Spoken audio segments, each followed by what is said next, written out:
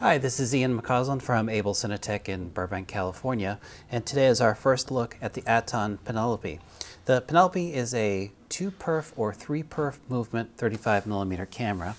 It's got an improved viewing system from previous models. It's quieter than previous Aton 35s, a little easier to load, has a progressive scan tap, and has frame rates of 4 to 40 frames per second.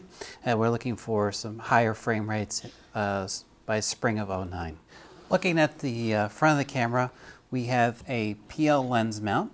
We can also exchange this for a Panavision mount. And you also notice that at the top, it has a LDS or a lens data system connector. The viewfinder is manufactured by P&S Technic, and it has a nice big standard eyepiece with a diopter adjustment ring, has a heater. It also has an eyepiece closure system. And we can actually exchange the standard eyepiece for Aeroflex extension finders. Coming down here onto the operator side of the camera, we have a little LCD panel. The LCD panel allows us to do a couple of operations. First, we can adjust the atonite or the glow of the frame line and the eyepiece. We can adjust the camera speed, and there's also a color-coded system in the camera that tells us what the camera status is.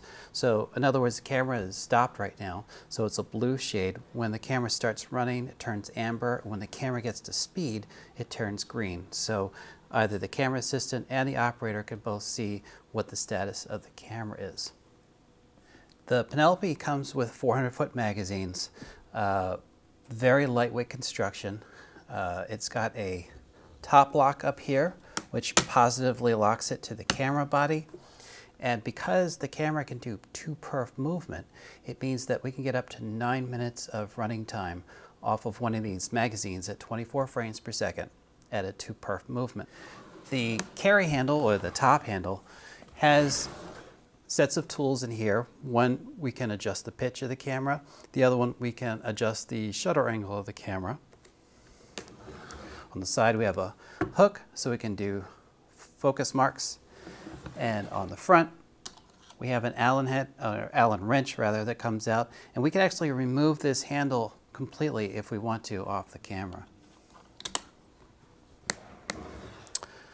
On the camera assistant side of the camera, you'll notice we have a 2-battery configuration on this. The camera can run just fine on one 12-volt battery. However, it's very handy to run with 2 batteries simply because they're actually running in parallel. And it's very handy, especially when you have things like transmitters, a wireless focus, cine tape, all the goodies you want to build onto the camera to make it handheld. We have sort of the traditional Aton accessory outlets. We have LEMO 6, we have LEMO 8. We have a really nice LCD panel here, which is sort of the information center for the camera. It tells us a lot of stuff at once. One of the things that's really nice about it is that not only does it tell you your footage count, keep in mind that it is a subtractive counter, so it's going to start from 400 feet and count down. Below that, it will tell you how much film you have left in terms of time, which could be very handy if someone doesn't understand footage counts in 3-perf or 2-perf. It's just easier to say, well, you have 3 minutes of film left, things of that nature. We have another on and off switch. This is how we go through and adjust all our parameters in the menu. The tap is built into the camera. It's a progressive scan video tap with a manual iris right here. But we can also go in and adjust the gain levels as well inside the menu of the tap.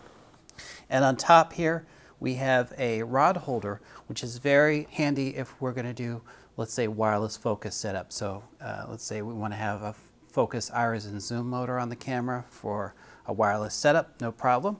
We mount them onto the rod here, and it keeps the area down here where the hand grip goes nice and free so that we can set up a right left hand grip, things like that. Well, that's our quick tour around the Aton Penelope. We're going to do another clip for you to show you how to load the mag. So stick around, and we'll see you soon.